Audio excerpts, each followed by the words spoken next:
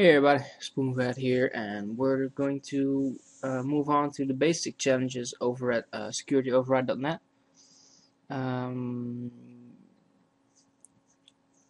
I'm kind of wondering what I will be doing because we also have the hack this site running.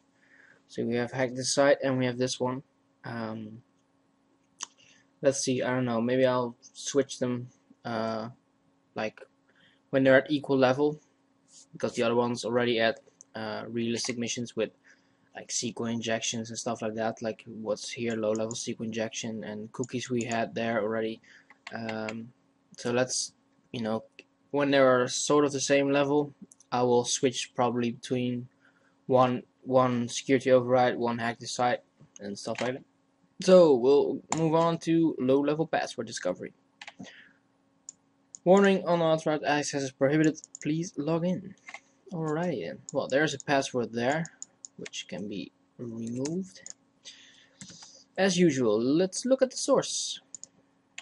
And I think of all of you who did the hack this site basic one, this is exactly the same. You need to scroll down, down, down, down, down, down, down, down, down, down, down, down, down.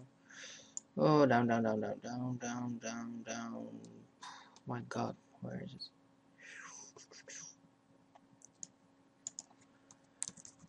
Login.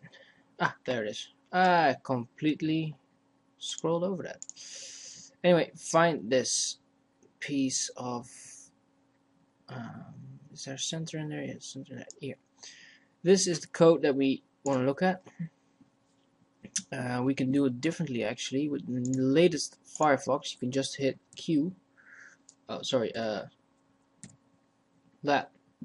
I will show you the button combination, and you can click inspect, and then click like that one, HTML, and then you're here immediately, and this is a much nicer form to look at because you have everything nicely indented and whatnot. And here we have the password. And can we not edit? Oh, we cannot edit. That's a bit of a bummer. So what we will do is view source.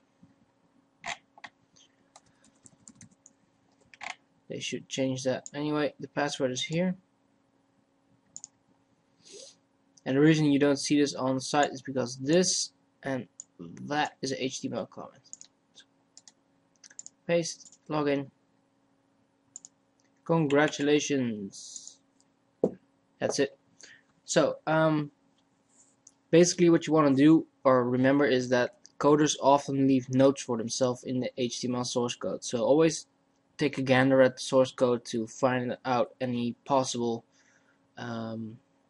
notes or other stuff that might help you gain access to the site.